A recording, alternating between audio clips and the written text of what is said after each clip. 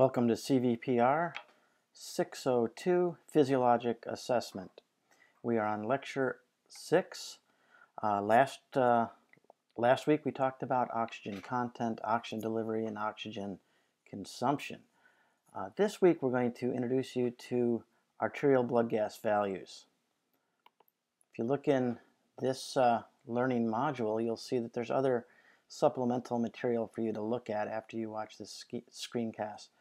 There's a nice video from Khan Academy on buffer systems, another brief ABG interpretation to help you cement your understanding on what to look for and how to interpret blood gases, and then a section with you can practice your interpretation here. So after this screencast, I would invite you to review these and to take the quiz before class. So we're going to talk about blood gases. That's a term that we use to describe measuring the values of oxygen, CO2, pH in the blood.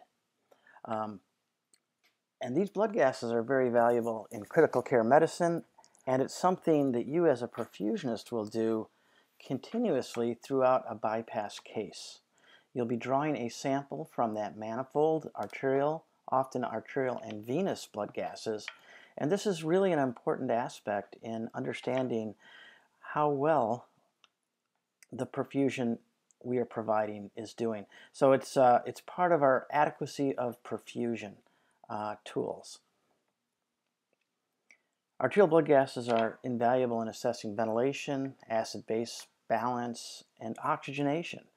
We get a lot of information from these blood gases, and they help direct us as perfusionists to do certain actions behind the pump that can maintain our values within normal limits. Today I'm going to talk mostly about the blood gases on a generic sense. Next week we're going to put it in context to the perfusionists, how the perfusionist actions would follow our interpretation of these blood gases. But today, and for this week, I want you just to learn about arterial blood gases and interpretation of those blood gases. So, in a patient that's not on bypass, a blood gas is drawn from an artery. In critical care medicine, as you know, we use hemodynamic monitoring. An arterial line that's measuring our arterial line pressure provides us a great access for an arterial blood gas, or an ABG. It is an invasive procedure. Whenever we are working in an artery, caution must be taken with patients on anticoagulants. But these blood gases, again, will help differentiate oxygen deficiencies from primary ventilatory and primary metabolic acid-base abnormalities. So remember, an ABG is more than just the dissolved gases in the plasma of the blood. It also helps us understand the acid-base balance of blood. Acid-base balance of blood, as we work through, can be from respiratory or metabolic conditions, and we can tease that out of a blood gas. So when you receive results from an arterial blood gas, you're going to get pH, PCO2, PO2, the bicarbonate, a BE, or the base excess, and the oxygen saturation of the blood. All this data will be presented in the ABG, and oftentimes electrolyte values will be there as well. But for the purpose of this lecture, we're going to talk about these elements here.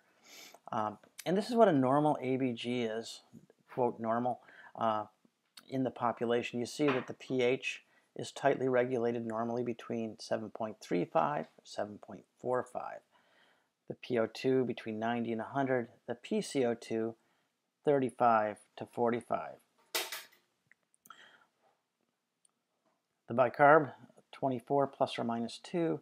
Base excess, again, minus 2 to plus 2 in that range. And the SaO2 is normally greater than 95% for all of us in this room breathing room air.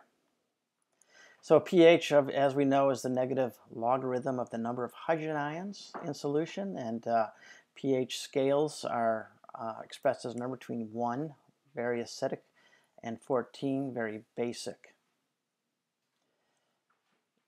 PaO2 is a measure of partial pressure of oxygen dissolved in plasma. It is measured in millimeters of mercury. PCO2, again, a byproduct of metabolism. Like oxygen, it's dissolved directly in the plasma, and the PaCO2 is a measurement of the partial pressure of carbon dioxide dissolved in plasma. It also is measured in millimeters of mercury. Bicarbonate, so the bicarb and the base excess, these are paired together. It's part of our bicarbonate buffer system. And the SaO2 is the oxygen saturation, and that's the amount, the degree to which oxygen is bound to the hemoglobin. So this is a normal ABG.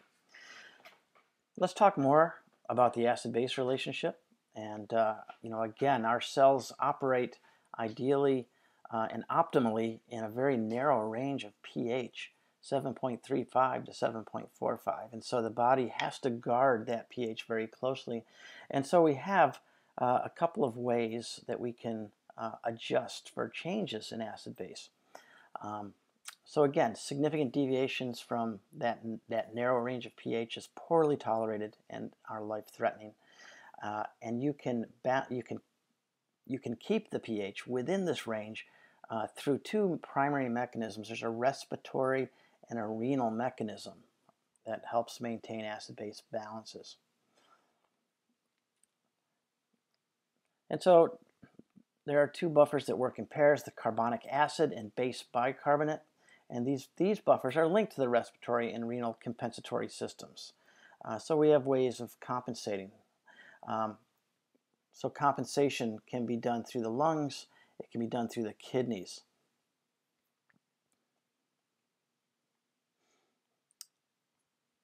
The respiratory component of this, so compensation through the respiratory component or the lungs, or the oxygenator when we're on bypass, is important. And the carbonic acid, H2CO3. So approximately 98% of the normal metabolites are in the form of CO2, and we have this equilibrium equation, CO2 plus water, to the carbonic acid. As you know, as CO2 is produced, it can be exhaled through the lungs. Our respiratory rate increases as we produce more CO2 to rid ourselves of the CO2 and to move this equation.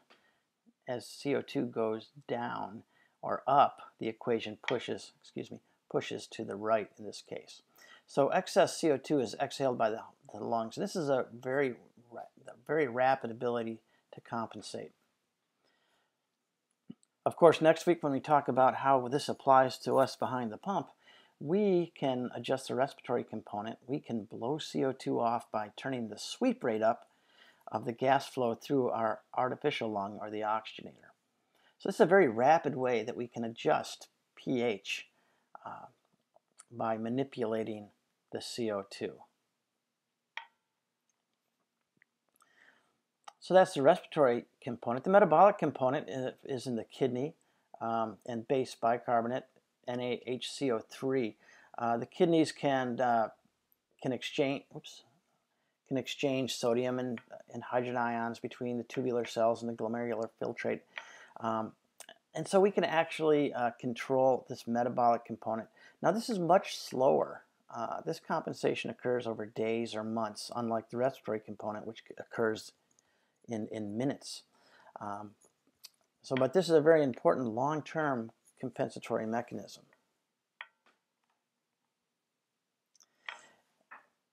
And so I want to expand upon that equation. This is very important in light of the acid-base relationship and these buffers, the sodium bicarbonate and the carbonic acid.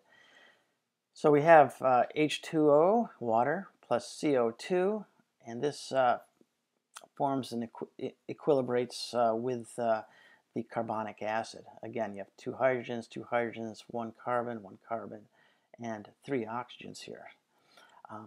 This also can be driven into the bicarb, and you can see all of the elements are retained. And in this case, as CO2 goes up, it pushes the equation to the right, and the net result is more hydrogen ions being produced. Of course, hydrogen ions, the negative log of hydrogen ion concentration, is pH. And so as these hydrogen ions increase, the pH begins to decrease. So to move that equation back to the left, we have to remove CO2 to restore the acid-base balance. And you can see how the respiratory component could help control that. So again, here's our normal blood gas values. It's pretty easy to remember, the pH 735 to 745, and a little trick, the PCO2 35 to 45 are the last, the beyond the decimal point for pH. PO2 normally in arterial blood is 80 to 90. Again, that's for us at room air, 21% oxygen. On bypass, we are going to move this parameter to a slightly higher level, 150 to 250. The metabolic component here, the bicarb, 22 to 26. Base excess, again, if you put 24 in the middle, -2 or +2, gives us our range, normal ranges for base excess. And of course, oxygenation should be greater than 95%. So what if they're not in range? Well, you can look at arterial blood gases, and we categorize them in two primary categories. Well, three if you call normal a category. But beyond normal, you can have two types of blood gases. It could be acidosis or alkalosis. Acidosis is defined as a pH below 7.35. Alkalosis would be a pH above 7.45, outside of the range of normal. Some things can cause acidosis, like a high CO2. Again, from that equation, a high CO2 pushes our equation to the right, producing more hydrogen ions, which brings the pH down.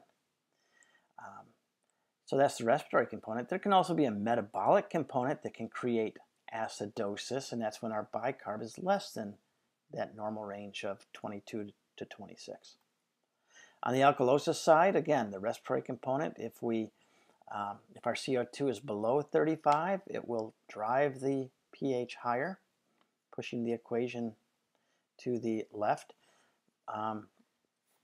If bicarb is high, it will also create an alkalosis. But I want you to look at the blood gas in terms of either it's normal, there's an acidosis, or an alkalosis. And we will show you how to tease out whether it's a respiratory component or a metabolic component or a combination. So let's talk about that respiratory acidosis. You can almost look at CO2 as an acid because, again, CO2 pushes this equation in such a way that it produces hydrogen ions. So what can cause that in a non-bypass situation? Well, it's the failure of the lungs to exhale adequate CO2.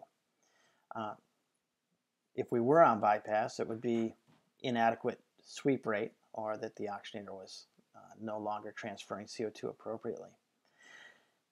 So in this equation, when CO2 becomes greater than 45, the pH is probably going to be below our normal range. Again, CO2 will move this equation through carbonic acid into bicarb and hydrogen ions.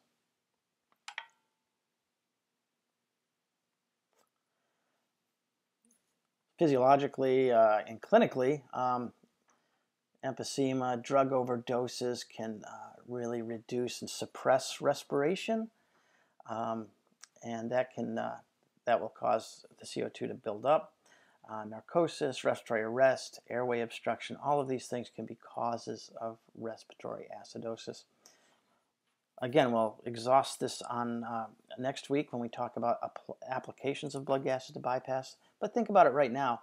While on bypass, going through an artificial lung, what could cause that? And it would be inadequate sweep rate or a failing CO2 transfer across the membrane. But most likely, it would just require us to ventilate our oxygenator more by turning up the sweep rate.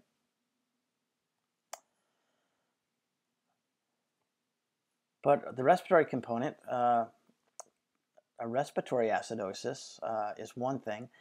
Metabolic acidosis is quite another thing, and that's when our bicarbonate is below 22. That will also drive our pH into the acidotic range.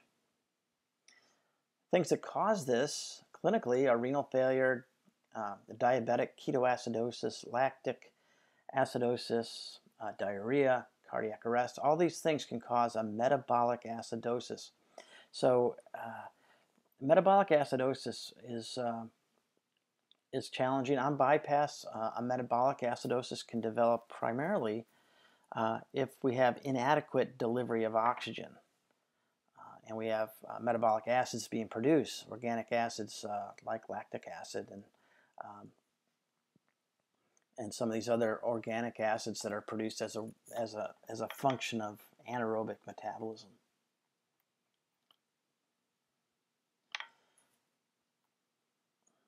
Now, respiratory alkalosis on the other side is too much CO2 is exhaled, hyperventilation. So if you sit in your seats now and start breathing in and out very rapidly, you might become lightheaded as you blow off CO2 in such a way that it shifts us to an alkalotic range in our blood. So if you blow off higher amounts of CO2 that gets us below that normal range of 35 to 45, our pH will go up as it shifts the equation to the left. So respiratory alkalosis can be caused, again, by hyperventilation, and that can be caused by panic or pain. Pregnancy, just the reduction of, can cause it. Acute anemia or aspirin overdose. On bypass, or respiratory alkalosis, probably almost always it means that your sweep rate is turned up too high, and you're blowing off too much CO2, and you're driving the pH into the alkalotic range.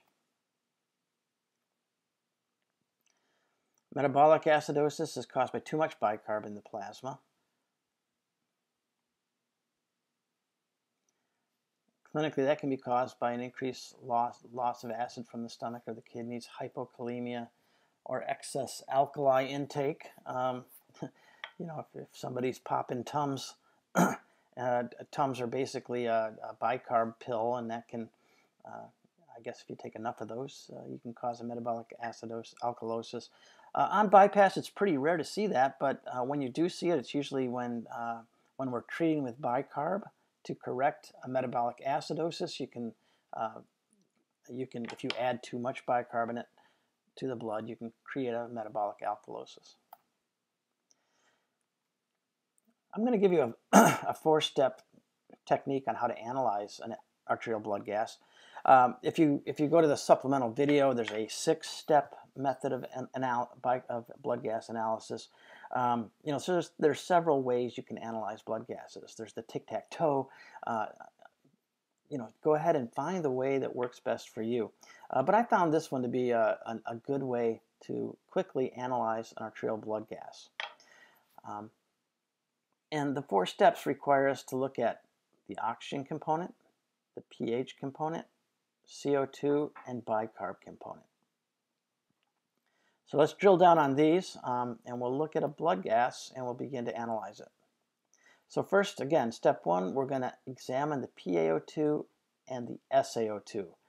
So this is the oxygen component. This is, remember the oxyhemoglobin dissociation curve relates SaO2 and PaO2.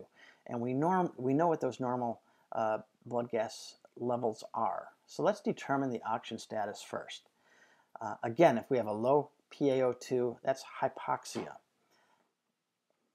And if you have a low PaO2, you undoubtedly have a low SaO2.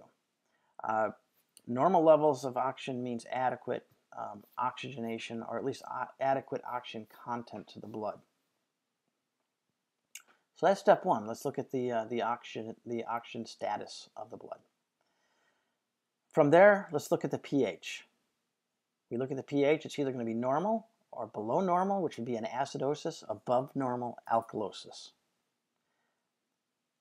So once we've determined where we're at with acidosis or alkalosis, let's find out why. Remember, there's reasons why it could be an acidosis or an alkalosis, and it's connected to the respiratory and the metabolic components.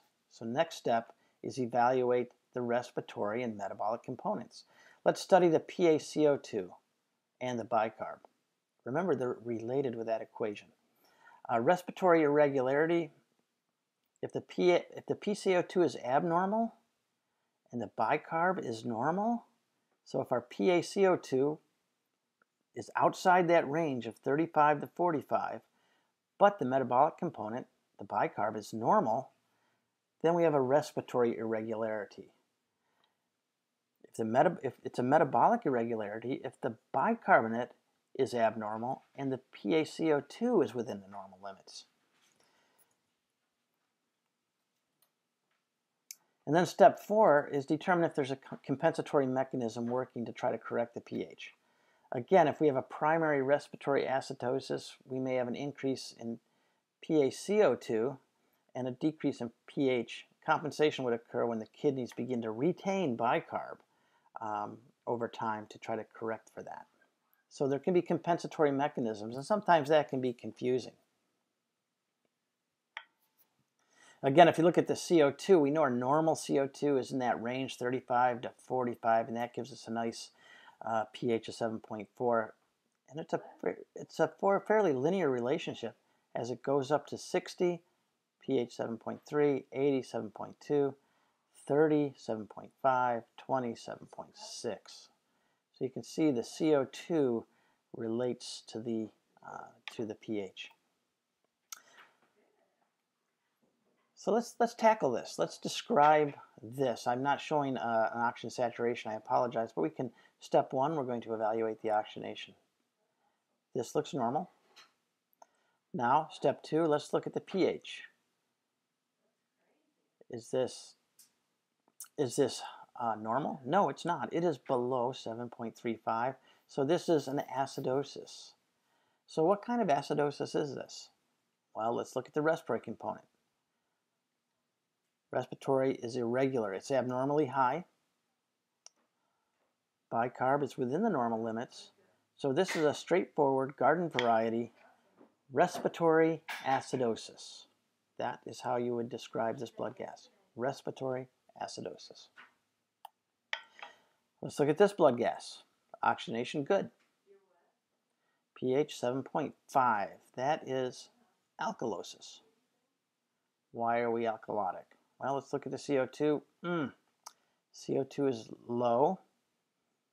Bicarb is just barely within that normal limits. So again, we would describe this blood gas as a respiratory alkalosis. The respiratory component explains this alkalosis. How about this one? Okay, 7.30, well, that's acidosis. Again, our oxygenation looks within normal limits. PaCO2 is normal. Whoa, look at our bicarb. It's very low. And our base excess is very high.